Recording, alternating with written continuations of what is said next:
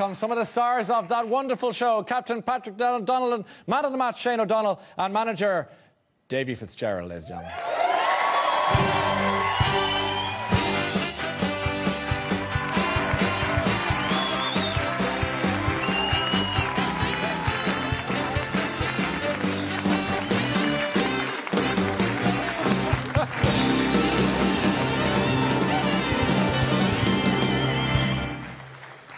Welcome, fellas.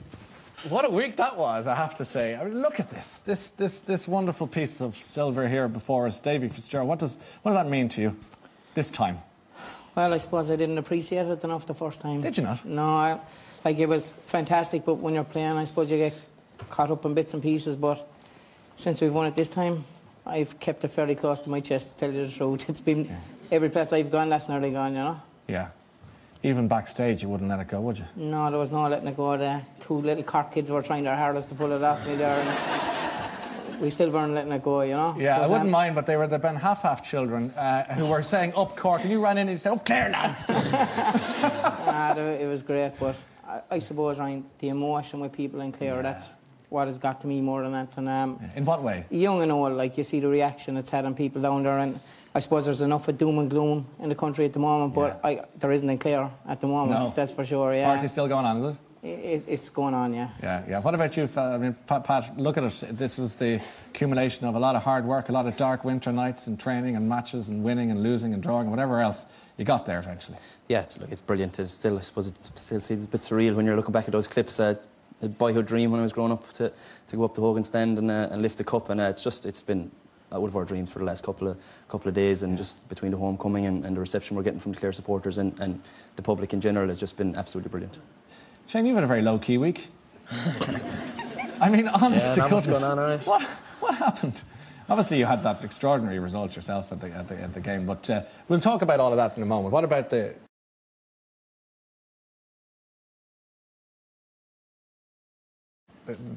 trophy itself, the cup itself? What do you think? It's just unbelievable. Like, it's what you dream of when you pick up early when you're 5 and 6 to finally get your hands on a trophy like that. And she's not in your wildest dreams play a game like last Saturday and have people like handing you ball left and centre to put in the net. Like, but it's absolutely amazing. Like, the coverage of it has been remarkable because everyone seems to have been particularly pleased with the win, and it's travelled across the way to the Guardian newspaper. I don't know if you heard about that, did you? That the Guardian paper wrote, hopefully the Gaelic Athletic Association will do all sports fans everywhere a massive favour and produce DVD copies of this memorable game where Clare emerged victorious, and went on to say, when you compare the quality and the dignity of that game to some of the Premiership football matches that you see and the prima donna activity that goes on there, I mean, this has given our and almost, I think it's fair to say, a great name. Well, I'm just astounded myself at the lads. Like, Ryan, since probably last December, these guys have probably been out the bones of 3 times only to when we won the All-Ireland. The way they mind themselves, their dedication, like they're missing out on a lot socially. I suppose their partners and things like that. Well, Shane, I don't know if you have a partner or not, but... You see, Davy, you know exactly what the answer to that question is, and now you're acting the maggot. Okay. Well, we'll get to that in a minute. Yeah, we'll leave him alone for a while. So for how long? We'll give him another minute or two. Okay. We go out, right? But I don't think people probably realise that the Gaelic players in Ireland, the amount of hours they put in is incredible, and my hats are just off to the lads. Like, I know sometimes we get a bit of the credit, but trust me, it's what they do counts, and the way they handle themselves. Like, the biggest thing I love about this team is the way they're perceived, the way they go to the young kids. Like, these guys are just drawn to the young kids, and I think they're great ambassadors. Great, setting a wonderful example. Let's go back to the celebrations immediately after the game last Saturday night, because we have footage from the dressing room where obviously the emotion and the excitement and the euphoria was kicking in good-o. Let's remind ourselves of that.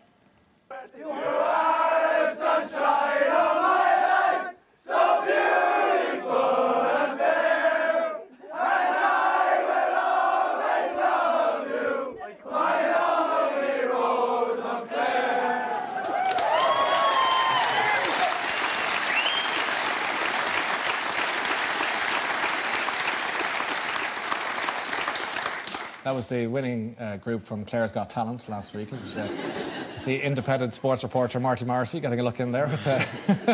Right in there, proud Clare, man. That looked like a lot of fun. You probably missed the best part of it. Another bit of footage you haven't seen. What is it? It's Mart. They were singing There's Only One Marty Morrissey inside. It was absolutely unreal. So it was, but he's one of our own and we're proud of him. Yeah, I can imagine. Shane, what time of the day did you hear that you were going to be lining out? It was about 10 to 3 maybe. That roughly. late? Yeah, we were about a couple hours before the game. I just got pulled aside before we were getting food. Yeah. And David was just saying I got the nod ahead of Derek, and well, all started to kick ahead then, and it's just the rest like kind of fell into place from there. I didn't even have time to be nervous really. I just kind of was so close. I was just excited. And was that the strategy, David? Like, don't give him time to fret and overthink it. Well, he's 19 years of age. Like we decided, let's keep as much pressure off him as possible. He was absolutely flying at training, and probably a few of the boys at training had an idea he was going so well he was going to be playing, but I got him on my own during the week and I said, listen, you'll come on at some stage, you'll play some part of it, but you won't start. Because I just wanted to make it clear in his head he wouldn't be starting to take any bit of nerves or anything that was there off him, you know. But in saying that, I probably could have told him because he's such a good guy. He's able to deal with pressure, no problem. And had you a chat about goals and promises of goals? Did you make a political promise to each other, or what happened there in that chat? I don't think there was need of a promise. I can't score points, like, so I kind of just go for goals. Like, Davy knows that, the rest of the lads know that, like, and it was just kind of, I suppose that was why I was in the Well, team. I asked him, listen, I said straight out, I said, listen, I need you to bag 1 or 2 wins. And he said, if you give me enough time, I will. So he did it. Fair play to him. You should go into politics and come good on some of the promises. That's a great old thing. So you've been in the papers all week, of course, because you've been mobbed by girls and women all over the country, and they're calling you the Justin Bieber of hurling in one headline. And that's probably a hair thing as much as anything else. Then, of course, you played the Match for Goal, the charity, during the week, and I don't think you could leave the pitch. Neither could you, Dave. You believe you were signing autographs for 2 hours after that Different match. reasons, I said. For different reasons. We saw that wonderful picture in the cover of the Examiner there as well. And, of course, one of your teammates tweeted a photograph, which we can see, which said, first man to get a Garda escort out of a GAA dressing room, which is, of course, fair enough too. So what's that like, to be in the middle of all of that adulation? Yeah, well, it's flattering, I guess, and borderline embarrassing at some stages. But well, I suppose when you think about it, like when you look back at it in a couple of months or a year or two, it's not the not being able to get off the bridge on the Wednesday night that you're going to remember. It's going to be winning Liam McCarthy with your best friends on the Saturday, like, and yeah. It's not. It's only a sideshow kind of thing after. You don't really think about it too much, like, and it really hasn't all sunk in yet. So it's kind of some sideshow. I mean, you can't go to the shop. You can't walk out and go to a match. Yeah, but it's really just like I'm going around in a dream at this stage. Like, it really has not kicked in yet at all. Your mum's here tonight, Mary. I think where's mum? Give us how you doing? Now you were asked a question during the week, which was about obviously Shane, and the question was, is he single? To which you should have said no comment, and you said. I was naive, innocent at that stage. I think that must have been Monday. And by Wednesday, I would have said a different thing. So what did you say? I said no, he wasn't single. You said he was very much single, was it? Oh, sorry, did I say? Yeah, I'm confused. Yeah, I said he was single. You're trying to get him out of a corner now, but it's too late. So what do you make of Justin Bieber over here? How are you coping with all that? Well, he's always looked like that, so that's just Shane as far as I'm concerned. Yeah. Yeah. Has he always got 400 girls around him looking for his autograph? That's sort of a new development, all right. But yeah. Okay, and he'll have to keep his feet on the ground. You're going to help him doing that, I take it? Yeah, well, I mean, I suppose everybody's sending kids off into the world. You're hoping they'll do the right thing and make the right choices, and I've loads of faith in Shane to do the right thing. You've had a great week, I suspect, along with everyone else. Great. Phenomenal week. Thanks for coming in to see us. Great wishes from everybody. Thanks, Ryan. Great, thank you so much. After you lost the Munster semi-final to Cork, you, Davy, had a summit in your living room. Why there? Well, that was a tough one to take. Like, we've got a lot of stick, probably in our own county, and we needed to have a chat. We needed to put it to bed. And normally you go to a hotel room or you meet in Cusick Park in Ennis and have a chat. And I was thinking about it all day, and I actually have so much time for this bunch. It's incredible. Like, and like, they have been fantastic to me as well. They've trusted me because we played a type of a game in Clare that didn't go down well, and the public were getting on our backs a good bit, but they always, no matter what, would have stood by me. And in my own mind, I just wanted to show them how much time and faith I had in them. And I invited them down to my own house. Like, the neighbours were probably looking and seeing 25, 30 cars the day after Cork beating us, and I don't know what they were thinking, but I just wanted to bring the lads in, have a chat, and we had a great chat for maybe 2.5, 3 hours there, you know. You cracked open the My Waddy, I believe. Yeah, the My Waddy got cracked open, yeah. Jeez, they're getting some exposure. Aren't they? I think you mentioned Figueroa, so you might as well give them all a mention tonight. Yeah, we did the Figueroas, the Jaffa Cakes, they were all there, you know. And what was the impact of that, Pat? I mean, that's a very personal thing to do, to head to the main man's living room with his family are all living and eating and everything else, and this was heartland stuff for you guys. Yeah, look, like he said, it's when you go to a hotel room or when you go to you know, some place that mightn't be a house, it can be kind of a false atmosphere. But when you go to somebody's home, you know that you kind of feel settled straight away. And I suppose we were just as honest as we could have been that day. Yeah.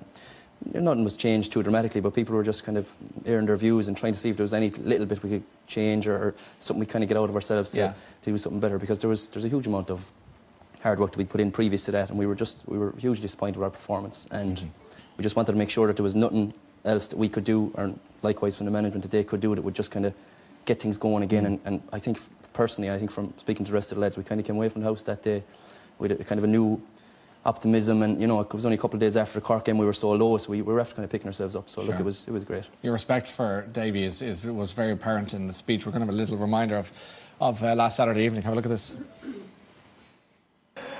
And we have a manager in charge, Davy Fitz, and to say that he's obsessive about Clare hurling and obsessive about winning would be an understatement. He's a man, I suppose, that has a certain persona in the media and in papers and things like that. But I can tell you, if any one of these players had to put their life on the line for Davy, it'd be done in the morning, not a problem. He gives everything he has for this county, and we thank him for giving everything that he has. Thank you, Davy.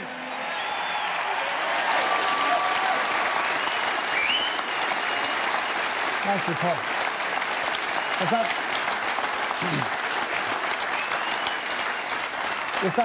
Was that lovely for you to hear? Was it difficult for you to hear like that under the circumstances? Yeah, we don't want to turn into a big softy in this, so we don't. But you a softy? Yeah. But listen, it works both ways. We have respect for each other, and we have a massive panel, massive backroom team, and we respect each other. How do you feel about, you know, the certain persona and press and so on? How do you feel about the detractors and people who give out about you, Davy, and moan and whinge and say wrong team, wrong game, wrong this, wrong that? So would you point at that? Yeah, good. Listen. People are always entitled to their opinions, and that's not, listen, it's great now at the moment, but we lose a game or two next year, trust me, that'll be back just the same as ever. So it will, and there'll be a lot of stuff coming, but, you know, I try and look for the good in people. Good. I try and look at and say, okay, there might be people like that, but there's people who trust in you and believe in you, and you always try and look for the positive. I think that's the most important thing. It's extraordinary that less than a week after the big win, you guys you're playing tomorrow. You're talking out tomorrow. Yeah, we both actually are playing the same field just after each other. So it's what time are you on? Starts again. I'm on at 3 o'clock, and Shane's on after then at 5. Okay, so it's kind of back to business as usual, really, isn't it? Yeah, that's it. And I suppose the fact that we've done so well with Clare between the 21s and the seniors means that our club championship is probably behind a few games, so we'll have to kind of get our head down again, and hopefully we can go far in that. And I presume the crash barriers are up for the pitch then as soon as you come on, Shane. If I get through the match alive, I'm a marked man. I'm a small person. Actually, that's probably true as well. There'll be more out for you now. And what about 2014, Davy? Does that feel like a planet away, or are you thinking already? No. Not. I'm going to enjoy this. Are you? Sam, for the next few weeks. They were talking about the draw last night. I didn't even want to see it or hear it. We only won the All-Ireland a few days ago, so we have respect. Like, people are talking that Clare win the next few. That's a load of rubbish as far as I'm concerned. We'll go out, and as I've said in Clare, we will give 110% for our county, and that's all we can do. And if that brings more success, well, great. But we will be giving it every time we have. You did it last Saturday with some skill, and you gave a lot of joy to a lot of people in this country. Congratulations to you and the team and everyone involved. Ladies and gentlemen, our Clare champions. Thanks for being there.